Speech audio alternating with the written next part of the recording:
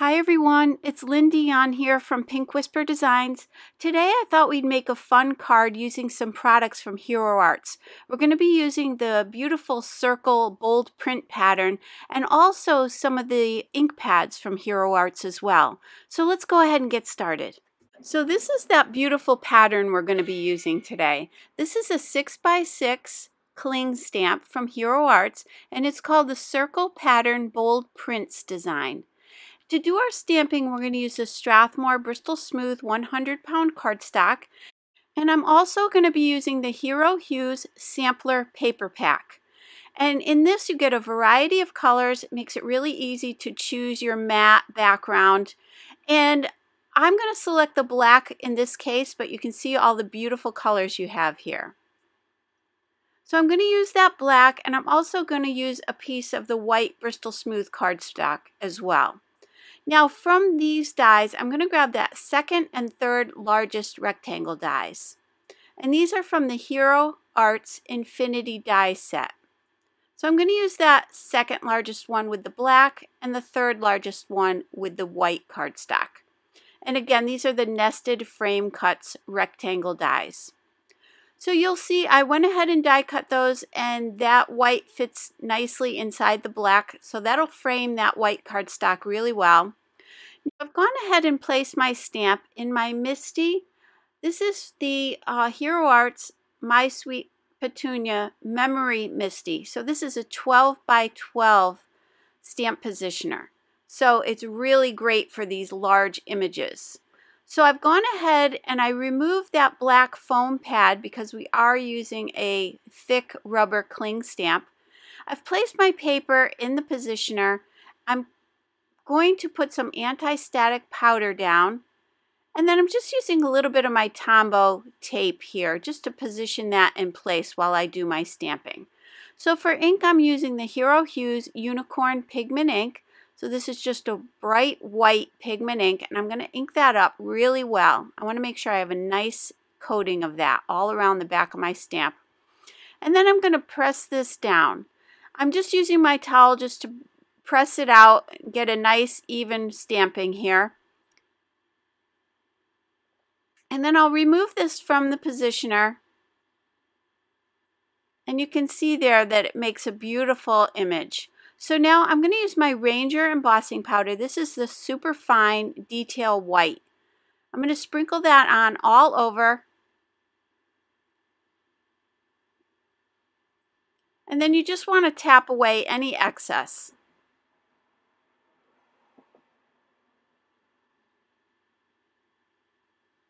Now I'm using my heat tool. I'm going to heat set that. And you want to make sure that it looks shiny. If it's all shiny across the top, you know that you completely embossed it. If you see any dull spots, you do want to go back and give that a little bit more of a heat set. Now for inks today, I'm going to be using these beautiful Hero Hues ink pads. I'm using Key Lime Fizz, and I'm just going to place a little bit of the color on my mat here. I'm also using Fruit Punch, and these colors are just gorgeous. This is Pool Party, Lemon Drop, and Berry Smoothie. That sounds good. So I'm going to go ahead and take these and spritz these with just a little bit of water from my Tim Holtz Distress Sprayer. I'm just going to set these off to the side just a little bit so you can see what I'm doing. So I'm giving those a little bit of spritz with the water, and then I'm also going to be using a water brush so that I can add a little bit more water if I need to. What I want to do is start off by making sure my water brush is flowing nicely. So I'm just going to squeeze that onto a dry paper towel here and get a little bit more water than I normally would want. I want to fill in this circle with the water so that when I drop down the color, it'll just kind of spread on its own. It'll just kind of go into those little areas in between the embossing and kind of fill in. I do want to just get a nice watercolor look here. So to start off, I'm just going to fill it in and just see how that looks. Then I'm going to be adding a little bit more color as we go along. So here I'm going to grab a little bit more of the color And I want to highlight some different areas, and I want to make sure it's just random. I don't want to do every other line, although you certainly could. I just kind of want to have a random look. Then if you feel like you have a little bit too much ink, or if there's too much ink sitting up on top of your embossing powder, just take a dry paper towel and you can blot that away. And then you can come back in and continue highlighting and shading those areas that you want to give a little bit more color to. So you can always remove ink, again, just by blotting it with a paper towel. So it's very forgiving. This is really fun to do. If you don't love coloring, you'll love this because there's no right or wrong. Just a matter of filling it in. So add your water first, then just start filling that color in. And again, you can blot away any excess if you need to.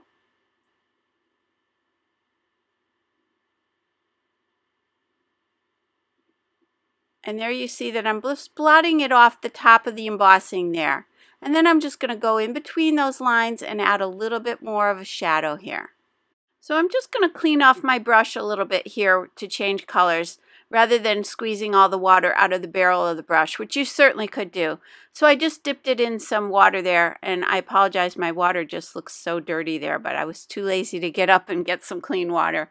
So all I was doing there was just cleaning off the tip of the brush a little bit. And then I'm going on to the next color. So as far as these inks go, these are the Hero Hues Reactive Inks. And what that means is these inks are a combination of a dye and a pigment ink, which is going to allow them to react to water.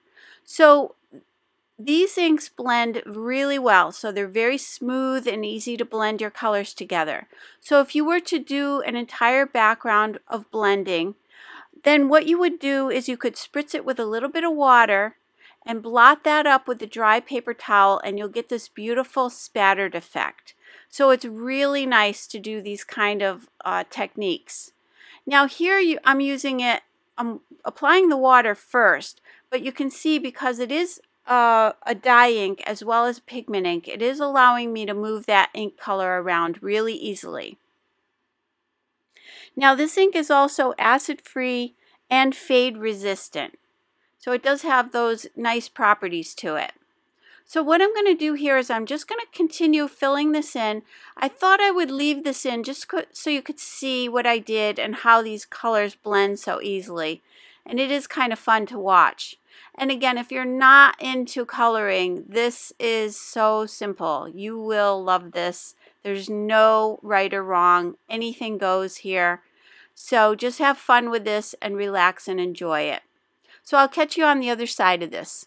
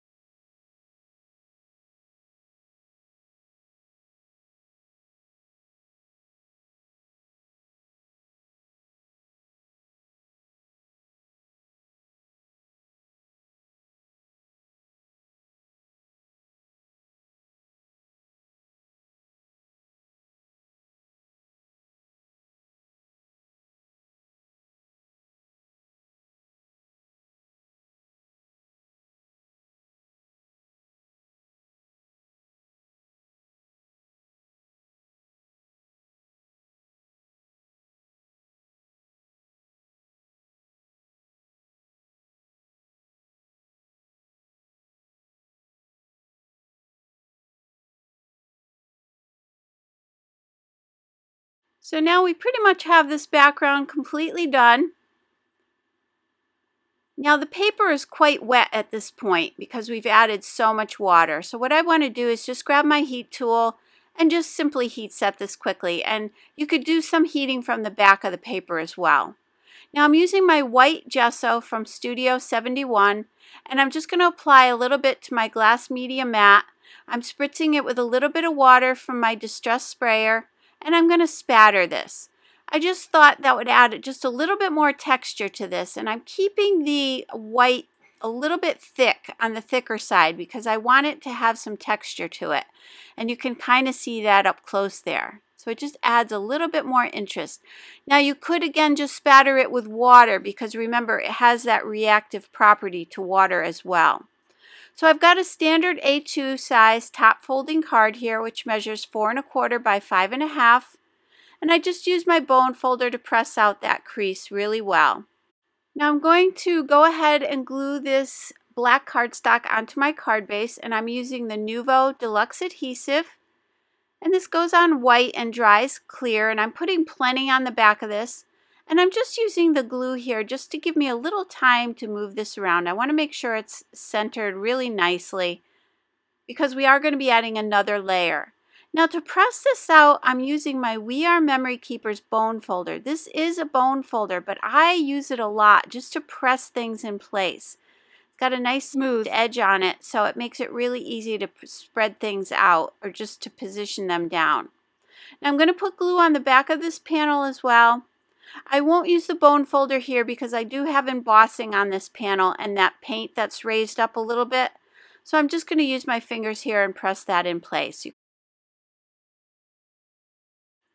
So now you can see we have that layered. Now I'm going to be using the word hello from the Hello Stamp and Cut set from Hero Arts. And then I'm going to be using that sentiment, just saying, and I placed it on an acrylic block. And that's from the Layered Topiary Stamp and Cut set. And the last one I'm going to be using is this little oval die. And you can see you get some really cute images on here from the Stamp and Cut Handmade Tags set. So I've got all three of those ready to go. I'm going to go ahead and die cut the hello, and I've got that black cardstock, and this is a 100-pound cardstock, and I'm running it through my Sizzix Sidekick machine. I've die cut 4 of those, and I want to stack these up, so I'm going to be using my Xyron. This is the 1.5-inch Xyron, and this is the Teresa Collins unit. But I'm going to place all of these in here, and this is going to add adhesive to the back of all of these sentiments. So you just want to slide them in one at a time, make sure they're not overlapping. And then there's a little place there to just tear that off. And then to make sure these are completely, that the adhesive gets stuck down, I'm just using my Sizzix sculpting tool just to press down in between those letters and those little open areas, just to make sure the adhesive doesn't pull up in those areas when I go to remove the backing here. So just press it down firmly with your fingers as well, and then peel off that top sticky layer. Now that leaves the adhesive on the back of each of these images, and what I'm going to do is just peel them off one at a time. But you can see when I do that, I still have some of that sticky that peels up with it. So I'm just using my pick tool from Tim Holtz, and I'm just going to move that adhesive, just push it towards the back there. And we'll also remove a little bit of that later on with our adhesive gummy eraser. So I'm going to go ahead and attach all of these together. So I'm just stacking them up. I'm lining them up carefully here. And this makes it really easy to adhere these together. Now you could certainly use your Nuvo Deluxe adhesive here as well. I just thought this would be easier just to stack these up with the sticky back here and not deal with the glue. But either way works just as well. So I'm going to go ahead and stack up all 4 of those, and that's going to give us a nice thick embellishment. So I went ahead and attached all 4 of those together. And now if there is any excess glue here, I'm just going to use my adhesive remover. And for all of these products, I will list everything below. So it'll be listed below, and it's also listed on my blog as well. So I'm going to set that aside for now. Now I'm going to take that little oval die. We're going to go ahead and stamp our sentiment using the VersaFine Onyx Black ink. And I'm stamping that on some Strathmore Bristol Smooth 100-pound cardstock. I'm going to take that oval die and I'm just going to tape that in place with some purple tape. I want to make sure that tape is on the outer edges of that die because we're going to be doing using a pen to do some stitch work here. So I'm going to leave that just the way it is. And now I'm going to take my Faber-Castell Pitt Artist pen. This is the 0.1 millimeter, and I'm going to go all around this and create kind of a stitched border. And I'm using that metal frame of the die to follow. So I'm just going right up against that metal edge, and that's going to give me a nice even stitching all the way around. So this is kind of a good little way to cheat and make your stitching look perfect every time. So now I can go ahead and remove that die, and you can see that I have that beautiful stitching now, which really frames it. And now I'm just adding a couple little hash marks there, and you can see what that looks like up close. And now I'm going to go ahead and attach this to my card. So I'm using some Scotch foam mounting tape, and I'm just going to cut some small pieces of this and make sure I have enough on there to keep this nicely popped up. I'm removing the backing from my tape, and I'm going to place this down in the lower right hand corner of my card here. We're going to be placing that hello sentiment just above it. And that sentiment already has kind of a curve to it, so it's going to fit perfectly right above this oval sentiment here. So you can see that it goes right around it just perfectly. So now I have that sticky back on it, and I'm going to go ahead and place that down. Now using my Jelly Roll white gel pen, I'm going to add some highlights to my letters. Because you know I just can't leave them alone, so I always have to come in and add a little something here. You could add some little polka dots as well, but I just thought I'd add some little highlights, and you can see that up close.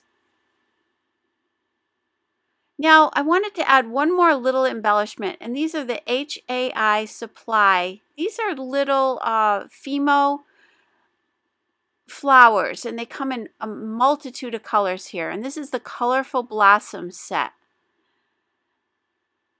And these are so pretty. I use these a lot just when I need a little pop of color and a little bit of dimension.